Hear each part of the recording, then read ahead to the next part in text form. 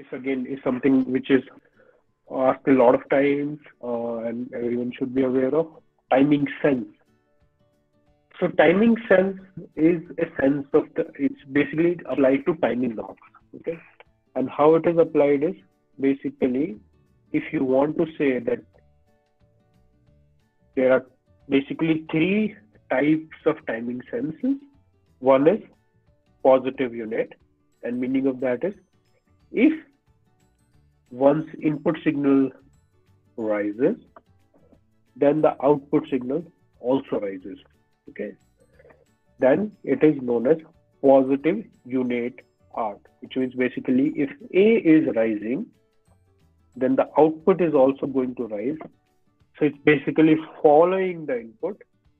This kind of timing arc is known as, in timing sense terms, positive-unate. Positive-unate means when input is rising, output is also rising, and that is positive-unate. Now, when input is rising and that causes output to fall, that timing sense is known as negative-unate. Okay? So if input is rising, that causes output to fall, that timing sense is known as negative-unate. So positive-unate is when input rises and that causes output to rise, or when input falls and that causes output to fall, that is known as positive-unate. So basically it's following the same sense. Whatever you do, for whatever happens at the input, same kind of transition happens at the output. If input rises, output rises. If input falls, output falls, then it is known as positive-unate.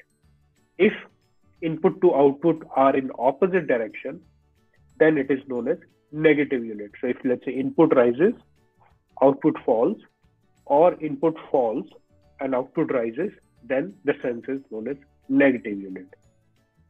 You can have another kind of sense, timing sense on timing arcs, where you cannot determine, let's say, if input rises, output can either rise or fall, then that kind of timing sense is known as non-unate. What non-unate means is, you don't know. When input rises, it can happen that output falls, or it can also happen when output rises. For example, this is typically XOR cell, right? When input rises, output can rise or fall depending upon what is present on the key pin. Then this kind of timing sense or timing arc is known as non-unate timing arc.